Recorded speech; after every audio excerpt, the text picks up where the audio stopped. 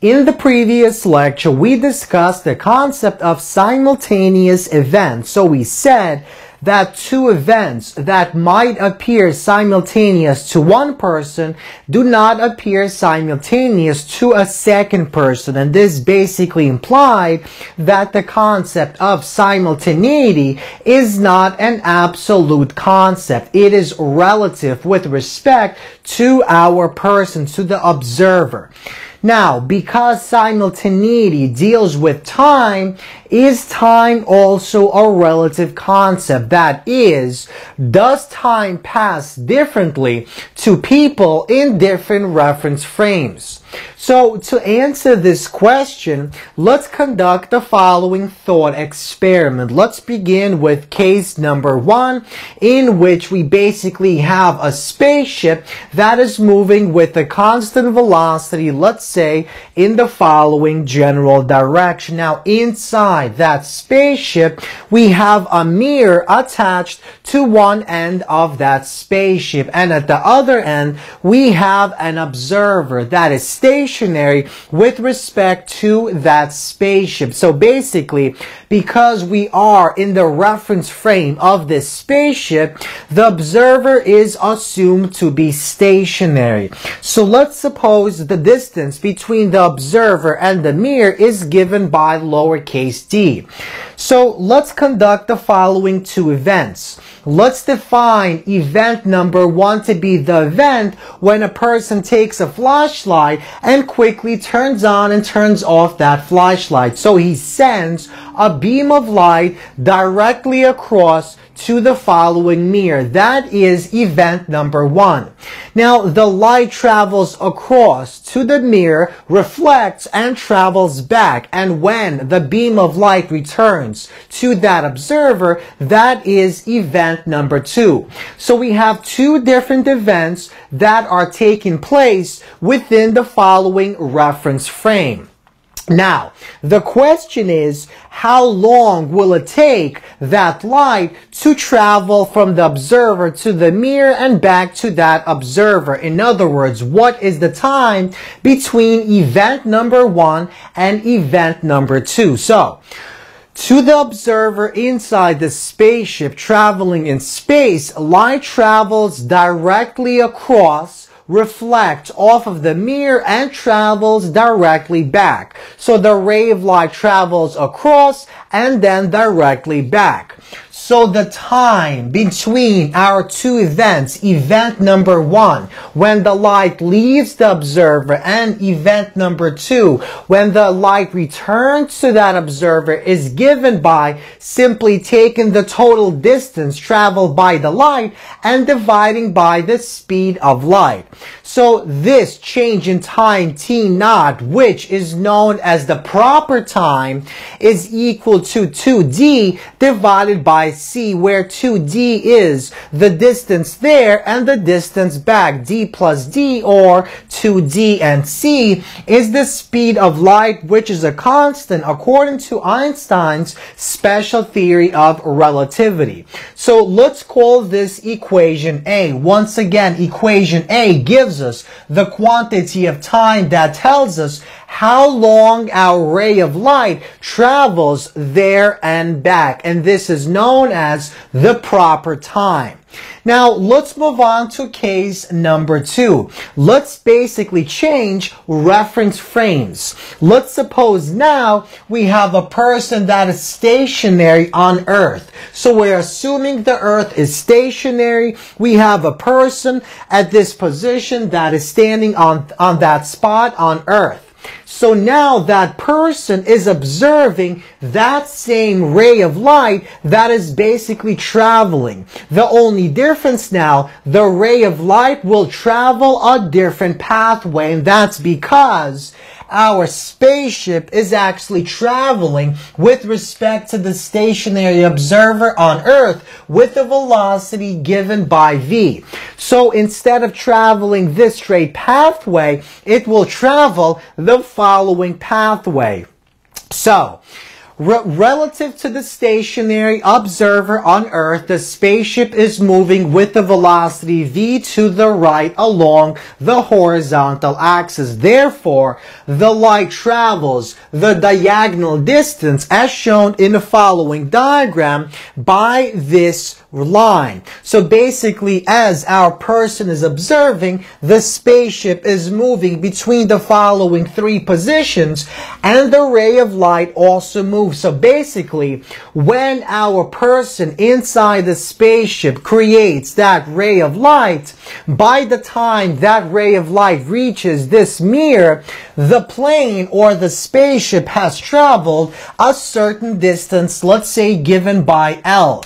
Now, when that ray of light bounces back, reflects, and travels back, that spaceship has traveled a distance L. Now, these two distances are the same exact because V is assumed to be constant.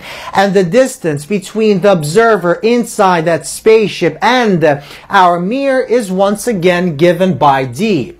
So, since the light travels with identical speed in both cases, but travels a longer distance in case number 2, the time between event 1 and event 2 is longer for the stationary observer found on the Earth. So basically, the quantity of time it takes the light to travel for the observer inside the spaceship is less than the time for the stationary observer on Earth. So, what exactly is the time interval, delta t, as measured by the observer on Earth between event 1 and event 2? Between sending our light signal and receiving that light signal on the following spaceship. So, let's begin by using the speed of light. We know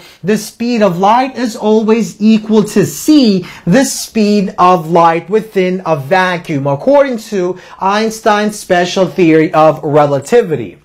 So, c is equal to the total distance that light traveled for this particular case divided by the total time for case number 2. So our time is given by, let's say, delta t. It's different than delta t naught. And the total distance is simply this distance and this distance, where this distance is the hypotenuse of the following right triangle. So that means by applying the Pythagorean theorem, this distance is equal to radical of L squared plus D squared. So because we have two of these hypotenuses, that means we simply multiply by 2. So 2 multiplied by the square root of L squared plus D squared divided by delta t. Now, what exactly is the relationship between the velocity of the spaceship and this distance L? So we know the total horizontal distance our spaceship travels is L plus L equal to 2L. Now, velocity of the spaceship V is equal to the total distance it travels 2L divided by the time it takes it to travel, delta t, which is the same time that it takes for this ray of light to travel for the observer that is stationary on Earth. So we can take this equation, rearrange it, and solve for L. L is equal to V multiplied by delta t divided by 2. So, now we can take this equation, C is equal to this, and replace L with V multiplied by delta t divided by 2, and we get the following result. Now, let's take and square both sides to get rid of the following radical, and we get C squared is equal to 4 multiplied by V squared multiplied by delta t squared divided by 4 plus D squared. And we divide that by delta t squared. So now let's actually rearrange our equation and let's solve for delta t, and we get the following result. delta t is equal to 2 multiplied by d divided by c times the square root of 1 minus v squared divided by c squared. Now let's go back to equation A. Equation A gives us the proper time. Delta t naught is equal to 2d divided by c.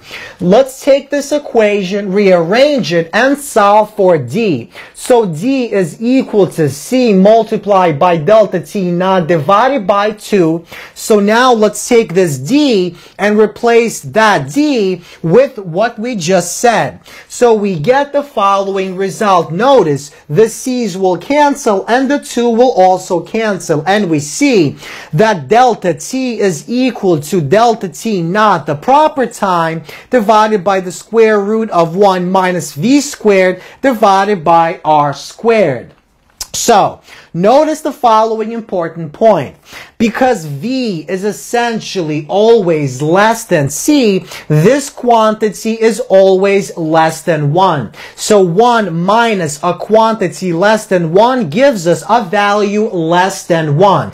And the square root of a number less than 1 is also a number less than 1. So we see that delta t is always greater than delta t naught. That is the time that is elapsed for the person inside the spaceship is always less than the time elapsed for the person that is stationary on Earth, that is observing that moving spaceship. So once again, time for the moving observer always passes more slowly with respect to the person that is stationary. And this is known as time dilation.